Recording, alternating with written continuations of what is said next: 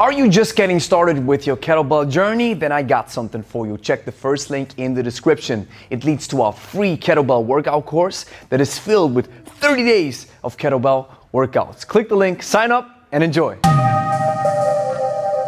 Grüezi miteinander, Gregory von Lebe Stark here. The squat variation that you're likely not doing is called the single leg or one-legged squat. I love how Pavel Tsatsouline refers to the one-legged squat as the bodyweight equivalent of the power lifts. In his book, The Naked Warrior, he talks about the one-arm push-up as well as the one-legged squat, which we refer to now as the pistol squat. Watch me demonstrate the exercise first.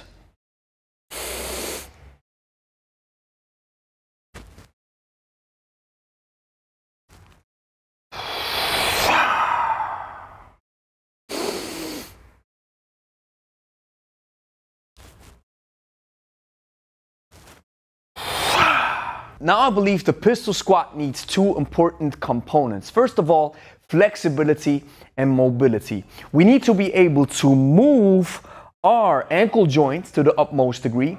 We need to be able to move our knees to an extent where it doesn't hurt. And we have to understand how to hinge and how to bend the hip and use our greatest muscles and the strongest muscles that we have, which are located around the hip. The second part that you need, of course, is strength.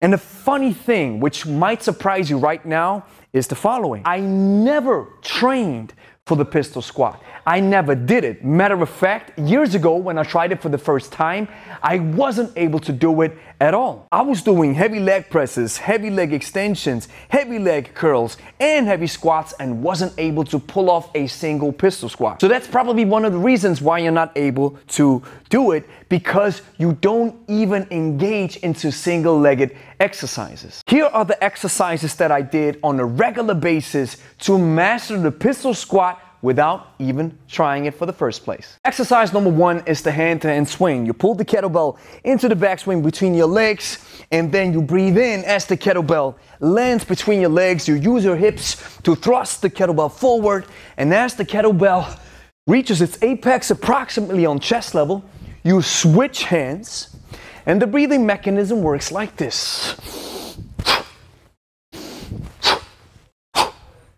The second exercise that I did in order to build up the strength to become strong in the pistol squat is a goblet squat.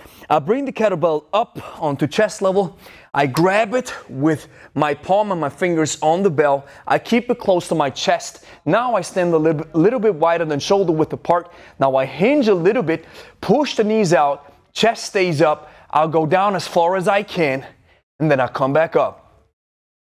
There are probably even more exercises that contributed to the fact that I'm now able to do a pistol squat, and that is a clean, which targets your hips as well, and the snatch, again, a strong hip builder, and other exercises such as the windmill.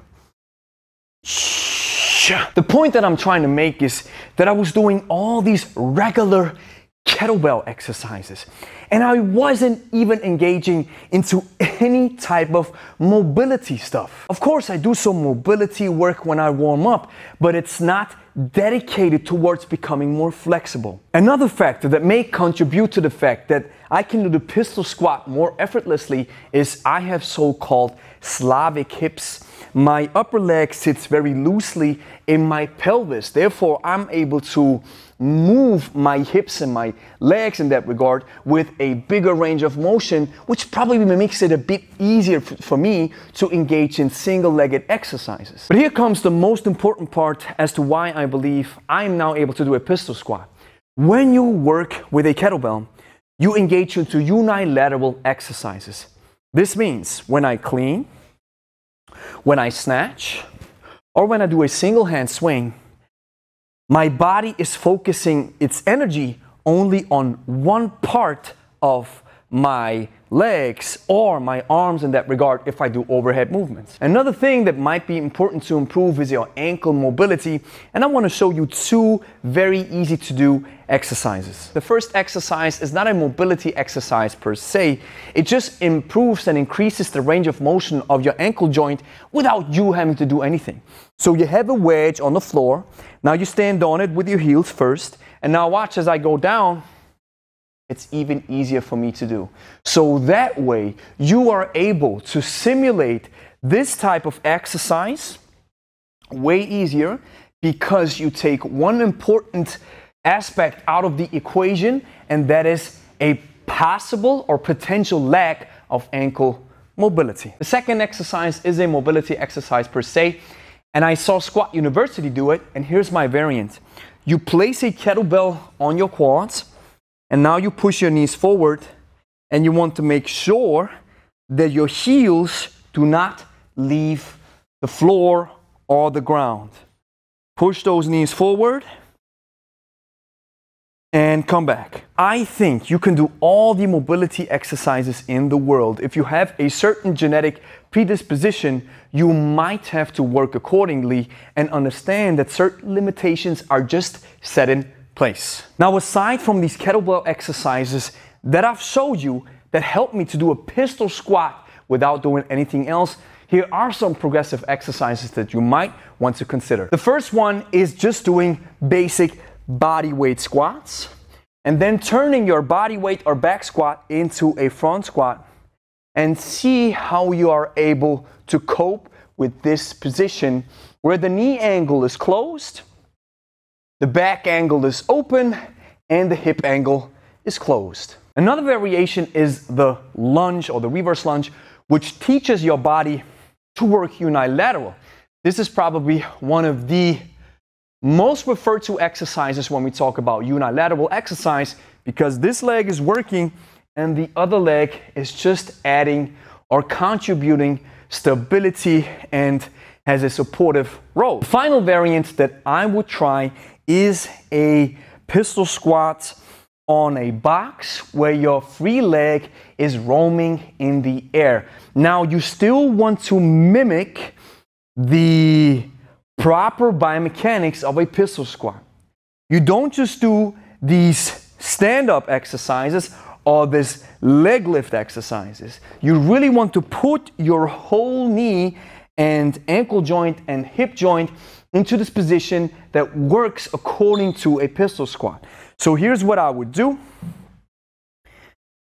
You go down, and now I'm mimicking the position, but I'm able to really relax my other leg. I don't have to pull it up. I can just stand here and then come back up. At the end of the day, these supportive mobility and progressive exercises that I just showed you weren't necessary in my case. I just did regular kettlebell training, and all of a sudden, boom, I have enough strength, enough flexibility, enough body control to do a pistol squat. But since everybody has a different experience, I just wanted to provide you with some additional tools that might help you. Now, here is your next step. Number one, you have to like the video and you have to consider subscribing if you enjoy the content. And then I want you to watch this video where I detail the goblet squat and teach you how to do it. The goblet squat is an easier variant that you can do, but it still gives you a lot of bang for your buck.